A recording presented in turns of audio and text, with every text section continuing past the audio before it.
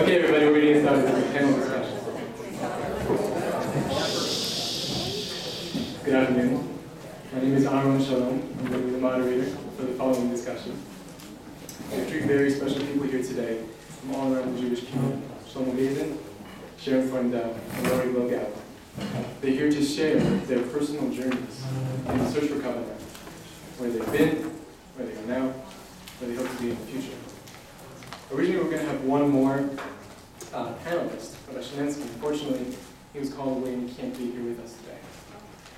The way the panel is going to work is there are going to be 3 rounds of questions. I'm going to ask the same question to each of the panelists in turn. I'll have a few minutes to respond and give their say on the matter. Go on to the next one, and then we'll go into round 2, and then round 3. At the end, we're going to open up the discussion to the audience and take questions and comments from there, okay? All right, let's get started. One question. Yes. Share with me the connection to Tefilah. The connection between what and This what? is, you're telling me people have discussed who they are and what they are. Yes, But this is a session that's devoted to Tefilah, if I'm not mistaken. that's correct. So What's the connection? the connection in the Kavanah when they're davening in shul on their own, and how they progressed in that topic, as the rabbi said earlier. Okay.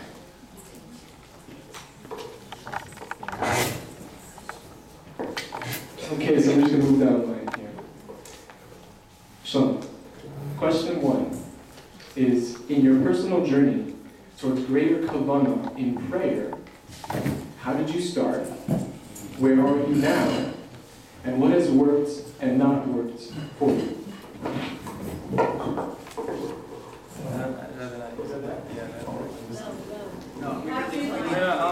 You'll hear. You can. So I think, first of all, it's important to say that I'm probably the youngest person here. So I don't know anything. I don't claim to know anything. I just want to express that I'm one of the younger people here. There's another youngest person here, but together we're the youngest people here. And so therefore I'm not claiming to know anything more than any of you. I don't know anything. I'm limited in knowledge. I'm a human being, and I'm only 24. But starting from that point, the reality that I don't know, we all know a little bit of something. And so in my own personal experience, everyone has their own personal experience that we can speak from. I think that I started from a place of Tefilah by rote, just saying Tefilah as part of the things we're supposed to do as human beings, particularly Yidden as Jews. And as I did it more, I realized that there's this cognitive dissonance between praying and not feeling anything afterwards. Because I think the essence of prayer is to actually start to feel. It's to open up one's heart. And the Tefila Shalom, he was one of the Slama Rebbeim, he speaks about how Tefilah is really the opening of one's heart and developing one's heart, because we know that the Talmidim of Rabbi Akiva during this time, we just passed the changeover, but they were so focused on developing the intellect that actually they misappropriated energies that they were given only to the mind and not enough to their heart. And so much so that once we pass 32 days, which is Gematria Leiv, 32 days of the Omer, once we pass 32 days, the heart of the Omer, then we don't have to mourn anymore, because the whole idea is building Leiv Tov, 49 days of the Omer is developing our heart. So my personal experience was really trying to figure out what is Tefilah all about. Why don't I feel the Tefilah? Is why don't I feel the I don't feel the godliness in anything I'm doing. I feel kind of barut, and it's to no one's fault other than to my own, because if I'm not for myself, then who is for me? So my own personal journey, I think it started from a place of doing but not feeling, and I'm trying to enter this place of feeling. Rav Kook says in Oas Re'iyah that the effect of Tefilah, the effect of Tefilah is the affect of yourself, of feeling yourself.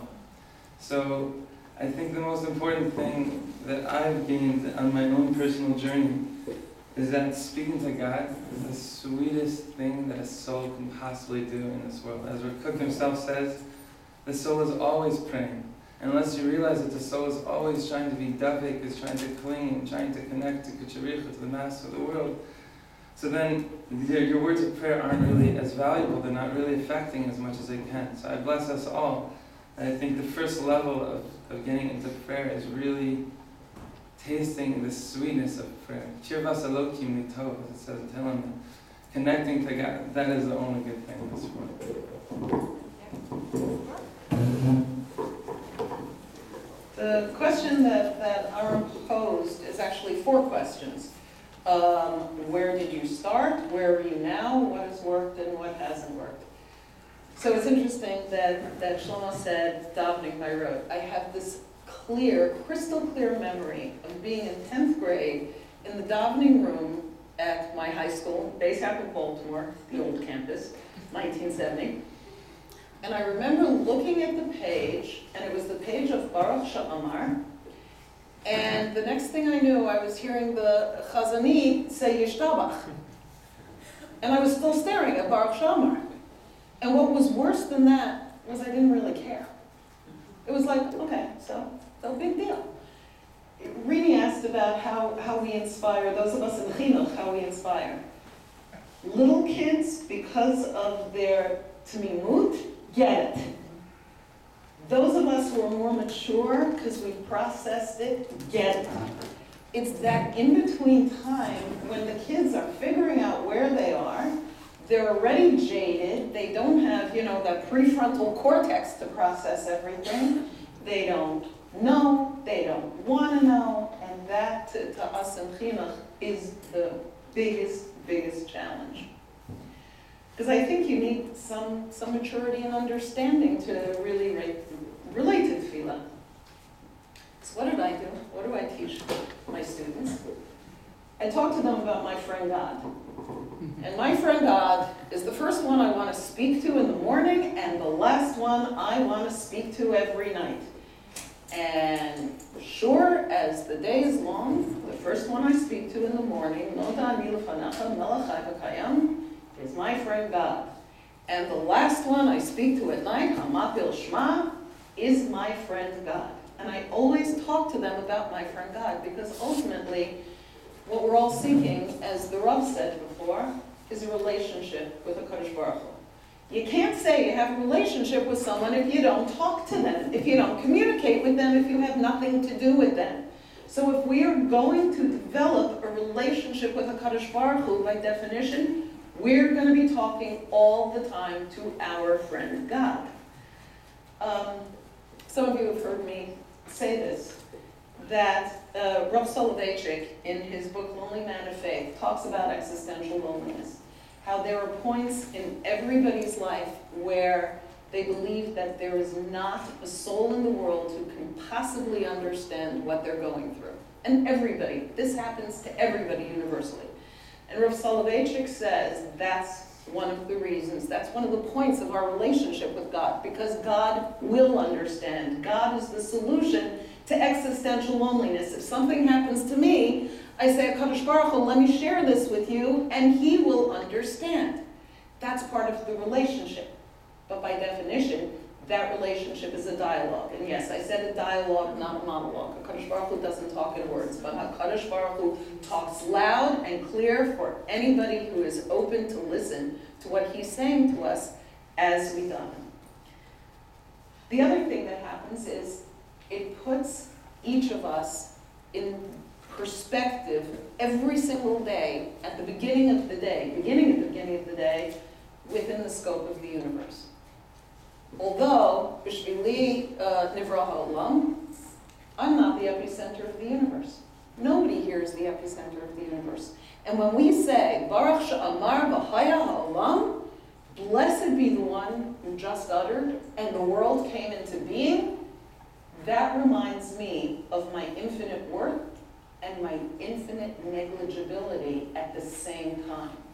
And it allows me to go forth with the anivas to treat the children of Hashem, if you will, the way they need to be treated. But all of that starts with reminding ourselves of it through Tefilah. That's the starting. That's how I got to where I am now. What works, particularly for me. One of the things, and I know there are a number of people in this room who can relate to this, the children of survivors have a sort of different view on the world. And one of the things that happened to me early on was that I memorized all of Tefilah because I was afraid that, like my parents, there would be no sitter accessible, and I had to know what to daven. So I memorized all of Tefilah. And I daven with my eyes closed because it shuts out everybody, it shuts out everything except me and him. And it works for me. It doesn't distract me. There are no visual distractions, and there are no auditory distractions. There have been times when people say, oh my goodness, did you hear that sitter fall in shul? No, I didn't. Because it's me and it's him, and when you close your eyes, all you see is infinity, the Ein Sof, if you will. The other thing is, a long time ago I heard a shir from the Rav. It wasn't a halacha shir, it was a philosophy shir. Rav Soloveitchik. Rav Soloveitchik much preferred philosophy to halacha. But what he said was, the Amidah is the Amidah, and just because you're up to Chazarat Hashatz doesn't mean it's not the Amidah. You stay standing. So, you had your Tefilah B'lachash, but even if the Shaliach Tzibur is still doing Chazarat Hashatz, you're still standing in Amidah formation because it's your Amidah. And that made sense to me. And I do it. And it focuses the mind on listening to, what does it mean, Shaliach Tzibur? The messenger of the whole community who is representing all of us together, sending those tefillot heavenward. And for me, it focuses me. And I stand all of Amidah in Amidah formation, if you will, which is why those of you women who daven at 8:45 upstairs will see that I'm all the way in the corner, because Chas Shalom, I don't want somebody not to be able to get out because I'm still standing Amidah. So I'm in the corner. Anybody can move anywhere they want. I won't bother them. That's what Rav Goldberger was saying, right? It's not about me. It's about the whole tzibur. The last thing that works for me in particular is understanding what I'm saying and thinking about what I'm saying. What are the words? So I'll give you an example. When we take the Torah out of the Aron, and we say, Baruch Shanatan Torah Young Israel Shomrai. So in the olden days, when everybody repeated words, we used to sing, Baruch Shanatan Torah Young Israel Shomrai. I know people are much more medactic not to repeat any words these days. But to me, that Torah was tremendously, and is still tremendously significant. I work in a community school, and I work with very serious Jews, many of whom don't believe the Torah Shebechtav is something Shenatan Hashem, and most of whom don't believe that the Torah Shebal Peh is something Shenatan Hashem. So for me in my mind to say, Baruch Shenatan Torah Li'amo Yisrael, is me reaffirming inside myself. HaKadosh Baruch Hu gave the Torah Shebechtav, HaKadosh Baruch Hu gave the Torah Shebal Peh, and that's what I'm thinking as we're taking that Sefer Torah out of the Aron. I think about what I'm saying. And that's what works for me. Okay, well that was the proverbial tough act to follow. And we can all safely go home now. She does this a lot. I would do this. I have to say that where I started from was I did not grow up religious at all. I learned all this stuff when I got married, which is I think like 39 years now. I learned it back in the beginning. And for me, it was very dry in the beginning. I didn't really know what I was reading. I had no idea the translation. I still really don't. I need the translation. But I think I just kind of decided on my own, maybe about 12 years ago, to really get more serious about my Yiddishkeit. And I got myself an interlinear sitter so that I could look at the English. And so that's what I do. I look at the English while I'm reading the Hebrew so that I know every word that I'm saying. And like Sharon, to me it is all about your relationship with Hashem. It's, do you really believe Hashem is standing before you?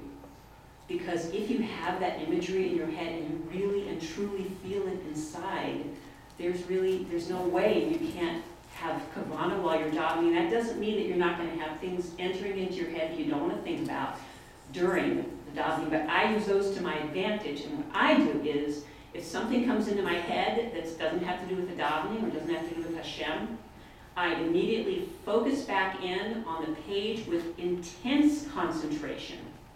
And what that does is it has actually increased my kavanah, because it not only is that line that I'm reading with extra kavanah, but it continues with the rest of what I'm davening, and I'm able to kind of maintain that until the next time it happens. But I've gotten pretty good at it, and it has really, really helped me. Another thing that I do, this is just little tips that I do personally, is I picture the words on the page as if with a laser beam, because a laser, the light does not diffuse, it's just a straight light that goes right to the direct place you're aiming it. And if you're looking at the words that way, where you're seeing them as just, like I say, just nothing outside of those words, that helps me tremendously. Another imagery that I use is, there used to be, I think it was on the Today Show, one of these shows where you'd have the people that were, doing the show, and then you'd have people outside who were looking in the window and kind of, like waving or whatever. And I kind of, sometimes I see myself as that person who is sitting there and concentrating on what I'm concentrating, and all those thoughts and things that come into my head are like those people out there. I have they don't relate to me at all. That's another thing I do. And I just wanted to also say I just want to make a comment about Rabbi Goldberger, just because I thought of this and I wanted to mention it. When he was talking about living in this world and how much are we living in this world, how much are we living outside of this world, what I try to do all day long, I talk about Hashem, like you're saying, all day long. It's all about Hashem. And I try to do everything that I do, I try to say, not across the board, but I try to say, I'm doing this l'shem shamayim. And if you can say that about everything that you do, because almost everything we do is, if we're eating or if we're even going to sleep, we're l'shem shamayim, and that's kind of a test for me. If I can say that about the thing I'm about to do, then I know what I'm going to be doing is something that is what Hashem wants me to do. So, that's all.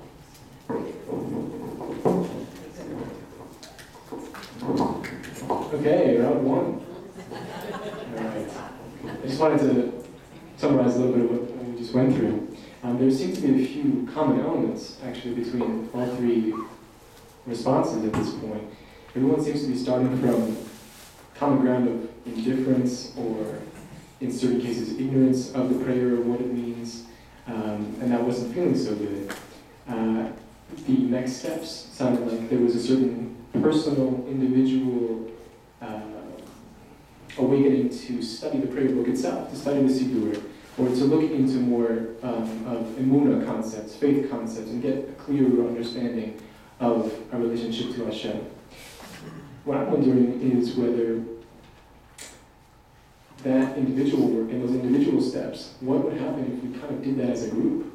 We were all awakening to these concerns and accepting a certain level of indifference or distance from the prayer, and how it would feel to get together as a group and study the prayer book or study concepts in Emunah and work together and combine our power. I think it would be pretty amazing. The next question for round two, I'm going to start with Shlomo. Do you take different approaches towards communal versus personal prayer? Again, I don't know anything, but to start with something is that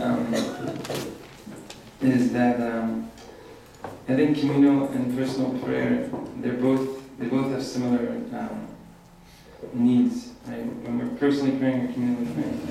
So the first thing I said was that prayer is the sweetest thing. Now, in a certain way, you could think that's lofty, that's not grounded, like, okay, so where do you go with that? We have to actually be practical in this world. So that's why, it's the sweetest thing that actually nourishes us. Water is really, when you get to the taste of water, having fluoride in your water, and you're having like real water, it's actually the sweetest thing. And not only that, but it actually makes your body run properly. So the same thing is true with Tefilah. Tefilah, like water, comes from the highest places, and it goes down and nourishes the lowest places. Tefilah is similar to that. And it's the most grounding thing, I think, for a Jewish soul, is prayer. And it's not like, it doesn't take us to this lofty state for the sake of loftiness. There's an idea of going down to go up, but I also believe there's an idea of going up to then go down. That, as Rabbi Goldberger was expressing, that we as Jews, we go up into prayer, and then we bring all that lofty understanding and the connection to Hashem back into the grounded situations that we stand in, at work, with our family, cleaning the dishes, all these practical things, and we actually elevate them back up to Hashem. So it's going up to go down, to actually bring the world back up altogether. So I think Tefilah is the most grounding thing in the entire universe. It's not the most lofty thing, it's loftiness for the sake of actually embracing what you're going through. It's to feel the again in what you're doing. And Rav Nachman says, I just want to read a line or two from the Gemara. Rav Nachman says something profound. Now, Ki Tefilah, he says in Torah 7, in the 7th Torah, Ki Tefilah l'mala miteva. Prayer is above nature, right? The natural world is like, all right, there's no way I'm going to pass this Chumash test. The natural world is, there's no way I am going to be able to get this work done for this presentation at my job as a lawyer and at the court case. Ki hateva mechayev king, because the nature says this is what happens next. This leads to that, and that leads to that. V'Tefilah mishana hateva. But the unique thing about Tefilah is that it changes the natural world. It actually changes it. Because when you connect, what Tefilah is you're connecting to Hashem, who is in charge of the natural world. And you can change it at any time. Like a programmer can always change the program. And this is a miracle. And that's why we need to have faith. We need to have faith in Hashem that He can make miracles happen because He began this program, this computer program called Planet Earth with all of us. And therefore He could renew something, He could change something. And it's in Hashem's hand to change anything as He so wishes. He understands the program. And so the last thing I wanted to say was, okay, so we're going up into Tefilah and we're going down into the world. But let's say I am not mentally there. How do I get there? So, we know in Shema we say, Va'avadata mehira. We lose when we go too fast. The key is, it doesn't mean you have to daven at, 1 word a minute. But it means that you, like Rabbi Goldberg was saying, you take 5 to 10 seconds before you go into prayer, and you slow down. You put away the phone, put it on silent, and you get into the mode of Tefilah. You have to press the button. The button is standing still for a second. It's slowing down. And the Meir Shilach says, Ishvitzer says, on Parshas Ba'aloscha, where it's talking about moving in the camps, how they moved. So it says that the Jewish people, according to however long the clouds stopped, so they stopped. And however long they stopped was the ability with which they can go forward. So, I don't have the pasuk with me, but the basic idea there, says the Meir Shilach, is we see that however long you stop is however long you're able to travel further. So a lot of people think, I have things to do, I have to get to work, I have to do this. So when I'm praying, it's really wasting time because I'm not able to be productive, right? I'm losing productivity time. But mamash, that's completely antithetical to how Ruchnius works. Ruchnius works is when you go slow and connect to Hashem, automatically all your ishtadlus is 1,000 times stronger. Everything you do is 1,000,000 times stronger because you just brought infinite energy. You brought godliness into the finite. You brought infinitude into the finitude.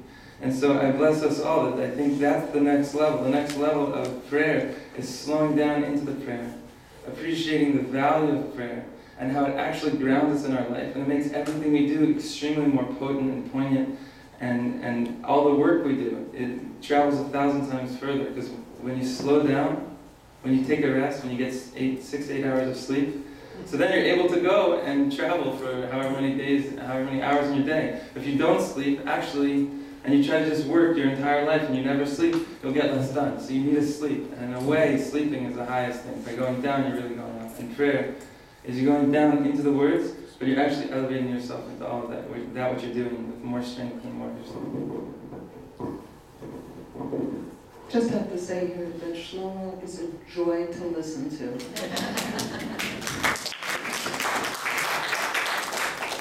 Shlomo's the same age as one of my kids, and I know there is a good, solid future for B'nai Israel. So thank you. This was an interesting question number 2. Do you take different approaches towards communal versus personal prayer? And it's assuming, the premise is that they're mutually exclusive.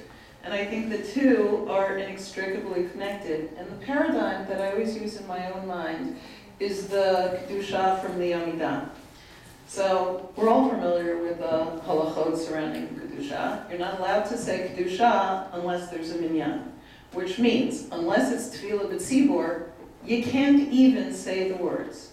But as you're standing in the middle of that tzibor, it's usher to speak, it's usher to gesture, it's usher to look at anybody else, it's usher to move. We stand alone before God, but only in the presence of a tzibor. That's the paradigm of communal and personal prayer. They're mixed together. My Tefilah b'lachash? Yeah, why is it b'lachash? Because the Kadosh Baruch Hu is sitting on my shoulder. He hears what I'm saying, but it's not enough. I need the chazarat hashatz because now the Kadosh Baruch Hu is sitting on all of our shoulders, on the big communal shoulder, if you will. Having said that, obviously, if you're not in the middle of a tzibor, then there's personal prayer, and that, to me, is something that's, if you will, l'chachila, not a b'diavad. It's organic to everything that we are. And I'll tell you the following story as a paradigm. When I say we are, I mean we as Jews, we as human beings. About a week after 9/11, I had to be in New York. And my friend and I went down to Ground Zero, and they still hadn't cordoned it off. You still really could go to Ground Zero. There were still ashes in the air. It was a devastating sight. So I did the only thing I could think of, and what's my natural response? I always carry a Sefer Tehillim with me. It's in my purse. And I pulled out Tehillim.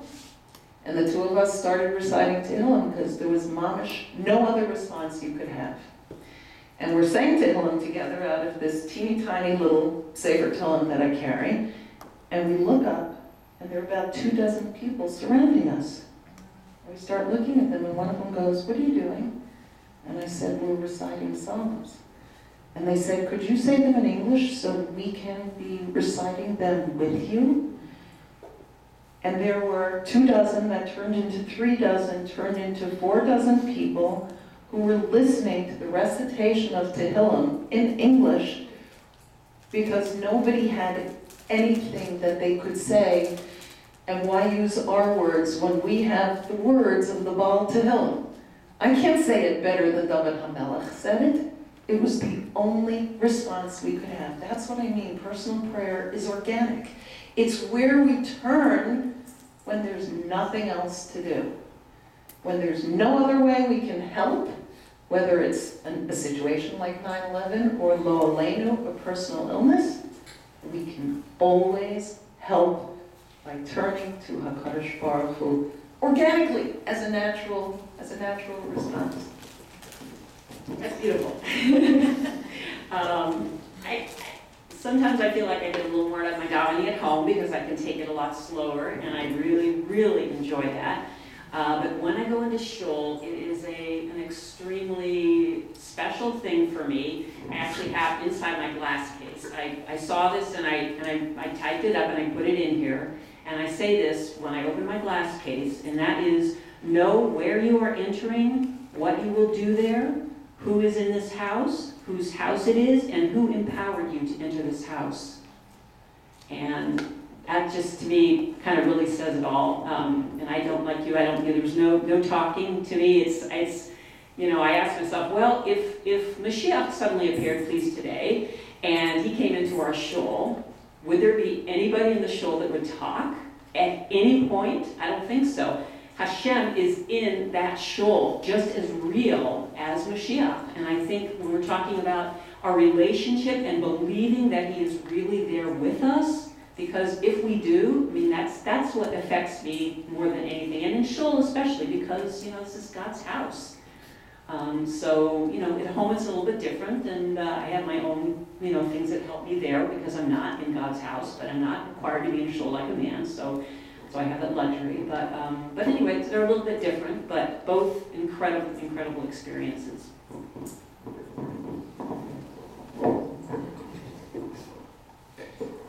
Between the three of you, it sounded like there was a connection at the roots in all types of prayer: communal prayer, personal prayer. All prayer is organic, is this language that the whole world speaks.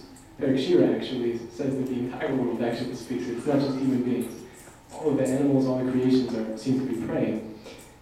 Tefilah Tzibur seems to be, more than anything else, a vehicle to amplify the prayer that we're already doing. When we have the holiness of the Beit HaMikdash, the Beit HaKnesset, of Hashem, and surrounded by other souls who are doing this at the same time, that just takes what's already there and makes it into something even more amazing.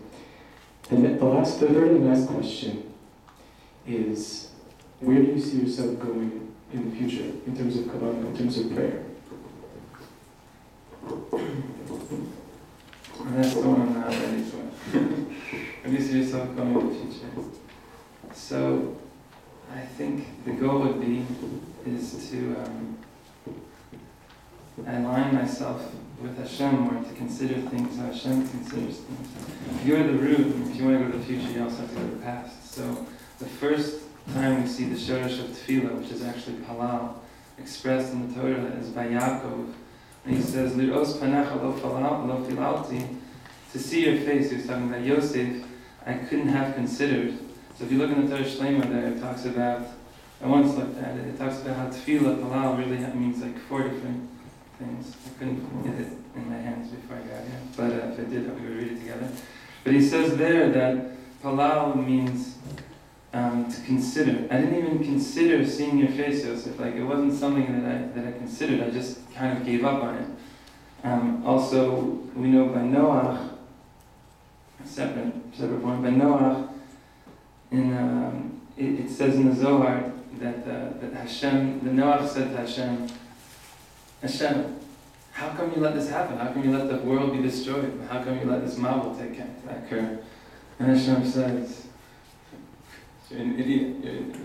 Noah, I gave you the koach of prayer and you didn't use it. So I think for the future, we have a lot of things coming our way. We have a lot of concerns and a lot of things to consider, right? Halal means considerations. So I think that the future for all of us, and definitely for me, because I'm included in all of you, and we're included in each other, is really praying for the things which are lacking in the world, right?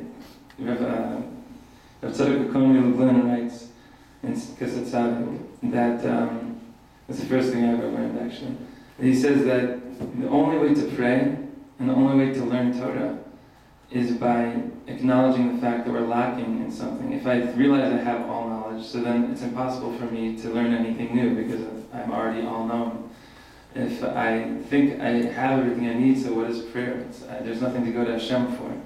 So I think the union is to acknowledge the things that we lack, to acknowledge the things that are lacking in the world. If we're concerned about climate, or we're concerned about sustainability because we're throwing out so many plastic plates, and we're considered about the trash building up, and that that Venice is going to get covered up. Whatever you want to think about, or you're considered about your children and growing up to become connected to Torah and mitzvahs in a generation where there's a flood of technology and social media which actually distracts us from ourselves and getting to know ourselves and ultimately getting to know the right person for ourselves, and we have the wrong visions of things. So then really Tefilah is the tool for the future. it is like the only way to bring the ideal future out is to pray for it. And if we don't pray for it, we're being a little bit stupid.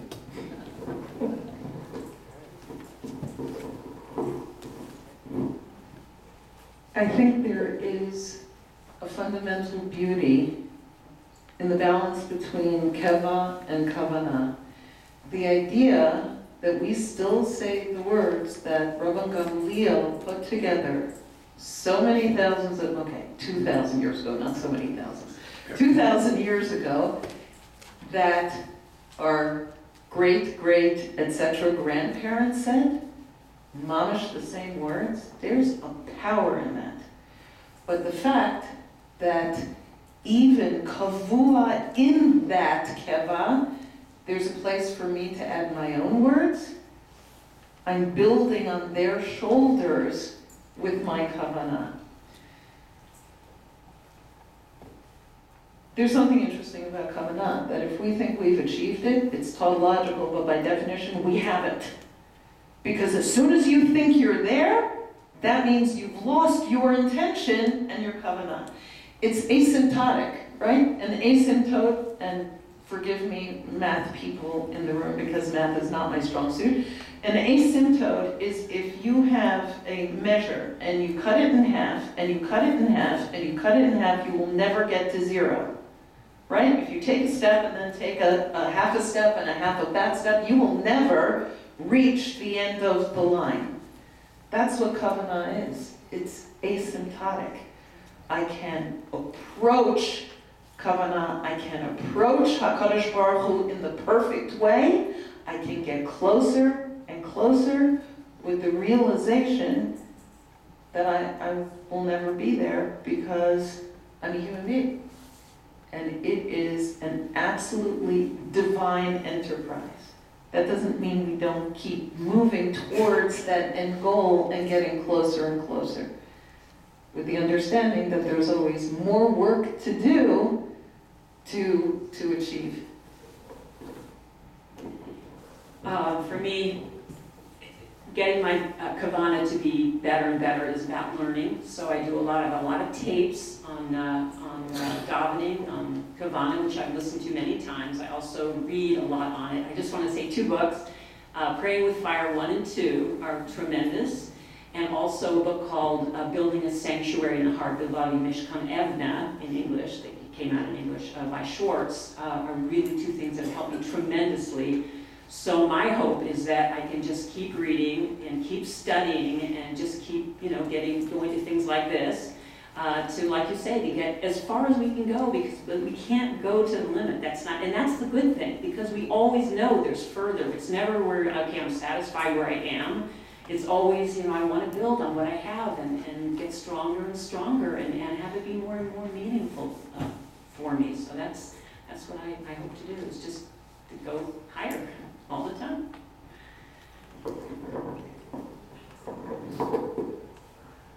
I heard that kavanah seems to be, or prayer seems to be movement as opposed to an attainment. It's supposed to be the end of the road. It's the journey more than anything else. And that part of the journey is considering where you are and maybe where you aren't, considering something that's beyond you. And that is the tool for the future, that's the tool for progress. And part of that considering is to study books, to study the ideas of the Vekus and of Hashem, and to get together with those concepts. At this time, we're going to open up for comments and questions. We're going to start over here. Yes? Do you ever get the sense in your davening, particularly on these communal things, like a sense of what's the use? Kind of you see, I don't know, all the conflict in Israel. It doesn't seem like Mashiach, really is coming. And it's like, okay, look, I have no problem praying for my own personal things, but what's really the use? Do you ever get the feeling in terms of, the larger things that we're always davening for? Yerushalayim Yircha, that's some of it. And if you do, what advice would you give to those of us that get that feeling?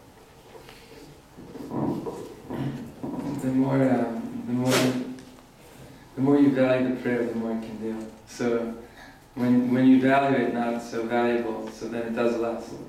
If you actually envision, let's say like the Baal Shem Tov or Avraham Avinu or whoever, when they envisioned someone who was really sick and they were praying for them, they actually valued the prayer so strong, so that's why immediately after they prayed, they were actually healed. Because the more you value what you're doing, the more it does. If you don't value college, you won't finish college, you won't necessarily do it. It won't necessarily get you anywhere. If you don't value the medicine that you're taking as something that's going to transform you, it's the placebo effect, right? The more you value it, the more it works. So all the more so it's something spiritual. It's not the placebo effect, it's just the actual effect. Is that when you value what you're doing, when you value this prayer, so then it actually might be able to bring the Mashiach, first of all. Like the Lubavitcher Rebbe was famous for saying that if one of us, people in this room or in the world, actually prayed for the Mashiach with all of our heart, so you'd actually come. So the thing is, we don't value the prayers we pray for Mashiach. And so I think what the real Indian is like these terrorist attacks. They're terrible and they're painful, and they're trying to bring out of us that real bakasha. They're trying to bring out of us this real ratzon for peace in the world. I think we need to want peace more. I remember talking to my mom about her experiences in the Holocaust, and this was one of the things that came up. You know, where was HaKadosh Baruch Hu? Everybody was davening, and my mother looks at me and she goes, but the Holocaust ended. And it ended before the Jewish people were destroyed. Why do you think the Tefilah didn't work? How do we know the Tefillot aren't working? Chas v'shalom, what could be the state of the world if we weren't davening for Yerushalayim and for Tzemach David? That's the bitachon that Kadosh Baruch Hu is taking care of us, but we don't see the parallel universe of the lack of Tefilah.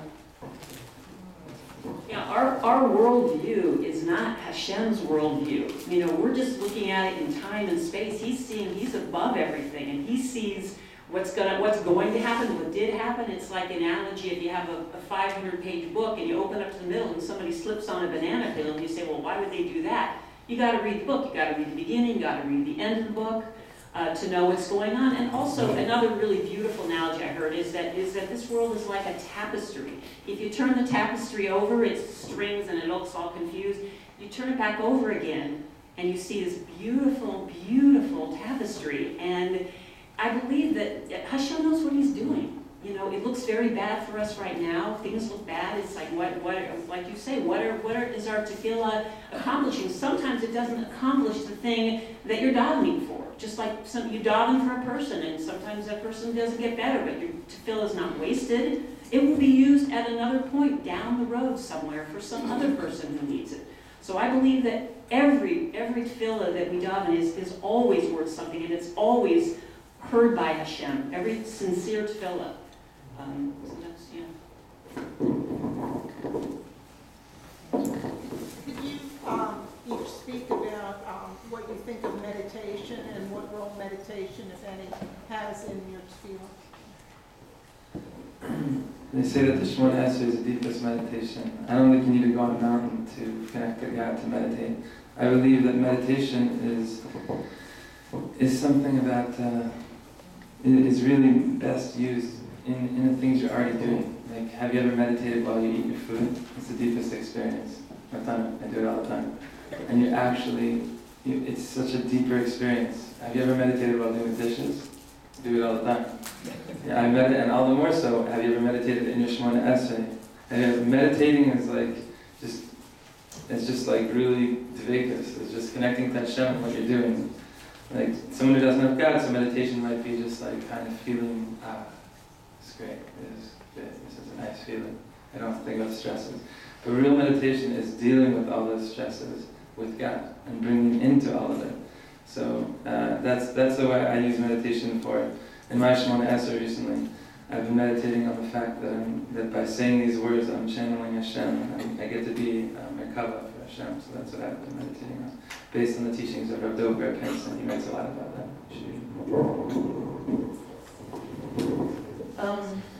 A number of years ago, I was trained in meditation for reasons that are a long story. But the point of meditation is to effect transcendence. It's really what we're trying to have happen to us in Tefilah. After I was trained in meditation, I became firmly convinced that the Arba Sha'olu Lupardes were meditating, had somehow transcended their physical being so that their neshama was standing before Kisei HaKavod, but it was a transcendent experience emanating from meditation. It's an ephemeral experience. It's interesting because if you read Shaidak Known, there's this underlying theme so often running through his works that he achieved something and it went away and he wants to make it come back and he can't force it to come back. That's transcendence. I suspect it doesn't ever happen to anybody all the time while they daven, and I also suspect that it happens to everyone on occasion when they daven. And it depends on the individual. For some people it may be that they're out in nature. For some people, for me the most transcendent place, believe it or not, is not the Kotel, is the southern excavations. Nobody's there to bother me. There's no fights over the southern excavations. And it was the entrance to Har Habayit. You can stand and look at the entrances to Har Habayit on the southern excavation. And we can each have those transcendental moments that come through the meditating on Tefilah. I know that sounds convoluted, but it makes sense to me.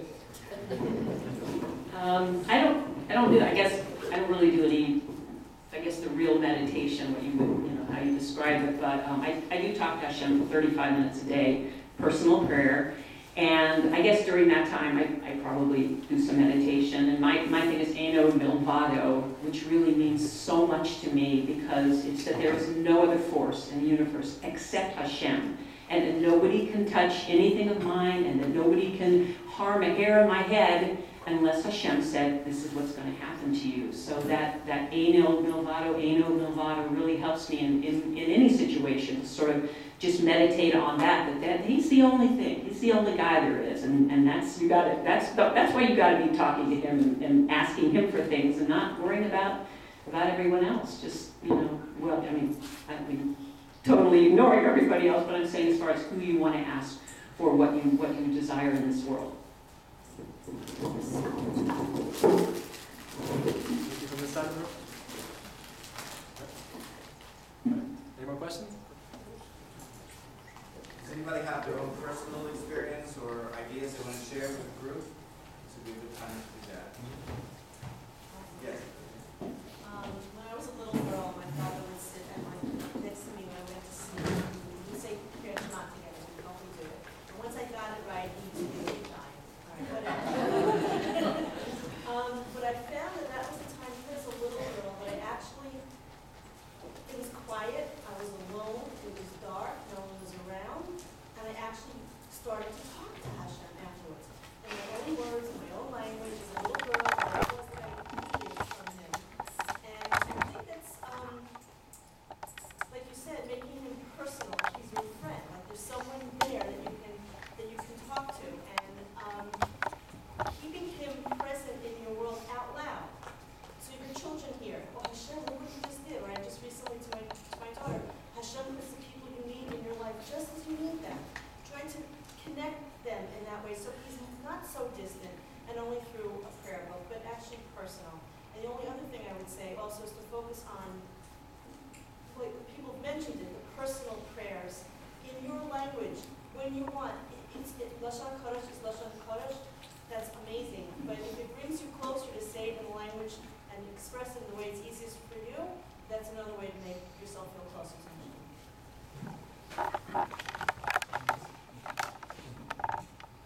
Yes. Okay. The question to you all was, what would you like to see in your future? One of my answers is, I want to be more like you guys. So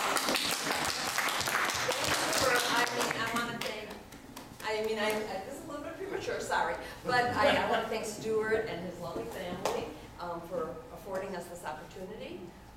Rabbi Goldberger was great, and you guys are great. And just to think, I know you in other capacities, so what a wonderful thrill to see this other aspect of you. Thank you so much for being part of my community. I just want to tell you a story, not about me, about my son. He was in he came from Israel and came to learn and he loved the yeshiva. And he was a very, very emotional, very serious little kid. So one Shabbos, he didn't come much home, but one Shabbos he came home. And he used to jump for Mincha, jump like, you know, like in Pirkei Avot, as he said, Ratz Katzvi, jumping to daven. One Shabbos he came home, and he fell asleep, and I said, he's probably sick. I did not wake him up for Mincha. I said, how can I wake him? He always jumps, and I never ever had to tell him to go to shul. He was a very serious child since he was born. Anyhow, I did not wake him up, and after about 15 minutes, he jumps from bed, and he was screaming at me and crying. I was in a shock. I could not get over it. Ima, why did you do it to me? If you would know that I have to see Clinton, in the 10 next minutes you would let me sleep, you would wake me up, and this is Melech Malchei HaMelachim. How did you do it? And this story I tell all the time in school to my students, and each time this is the way to shake them up, all over the school, the boys' school, the girls' school, and it still runs after me. Whenever I see him jumping from bed and crying with tears, and I'll tell you, this is a real davening. How old was he at the time? He was, this time 15. But davening, whenever it used to come here and go to the yeshiva to daven, some of the rabbis came to me and said, what are you doing? I never did anything, believe me. I call it zchut avot, but it's not. Yeah, no, he's married. He's been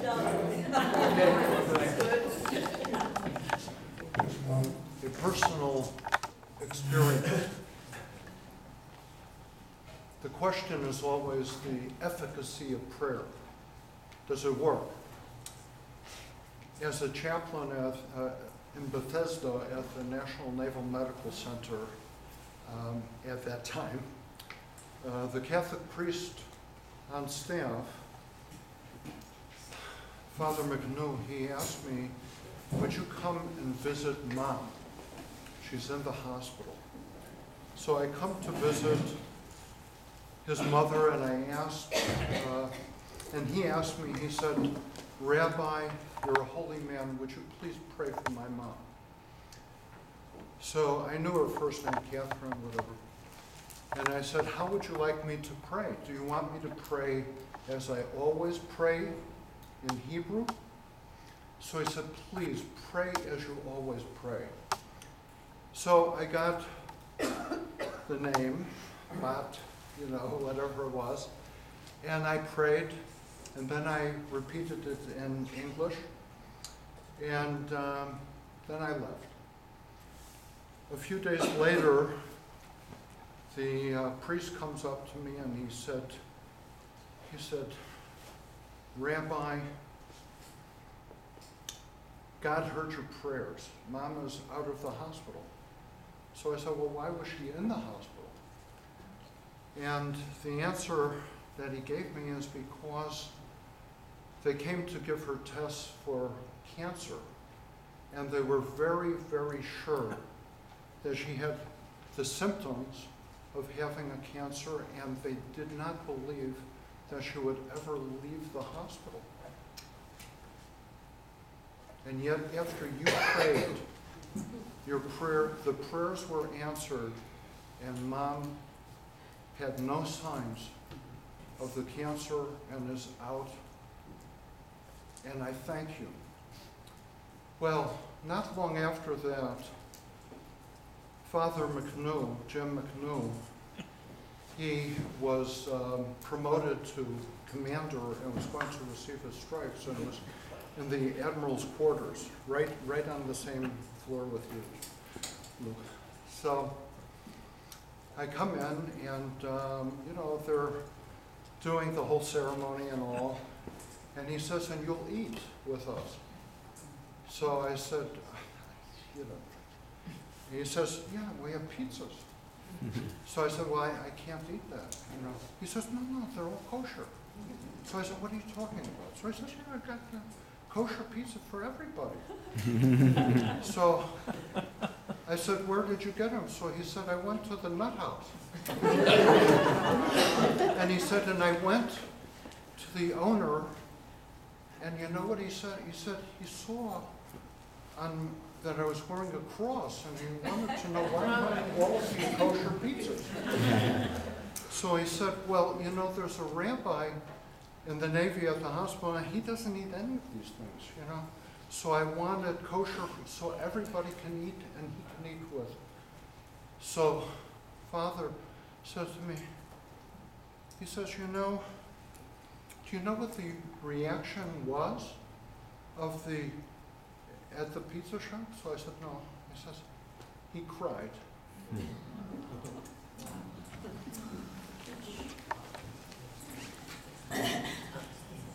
Anyone else? There was an expression, I think, of a kind of fatalistic attitude, and that is to say that everything that happens, it's because God wants it to happen, God wills it to happen.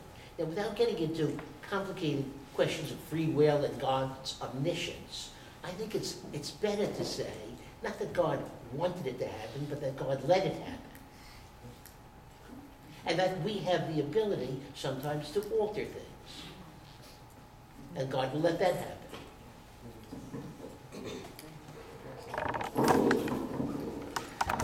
On Rosh Hashanah and Yom Kippur, after we're in Tana Tokef, we say U'tshuva Tefilah Tzedakah Ma'avir Netorah Gezerah. And it doesn't matter what translation you read, it says repentance, prayer, and charity will avert the evil decree. That's not a correct translation. Roa HaGezerah is not the evil decree. HaGezerah HaRa'ah is the evil decree. Roa HaGezerah is the evilness of the decree. HaKadosh Baruch Hu runs the world, but he allows us that window of tshuva, tefilah, and tzedakah because HaKadosh Baruch Hu will choose to attenuate the evilness of any decree based on our relationship with him through tshuva, tefilah, and tzedakah.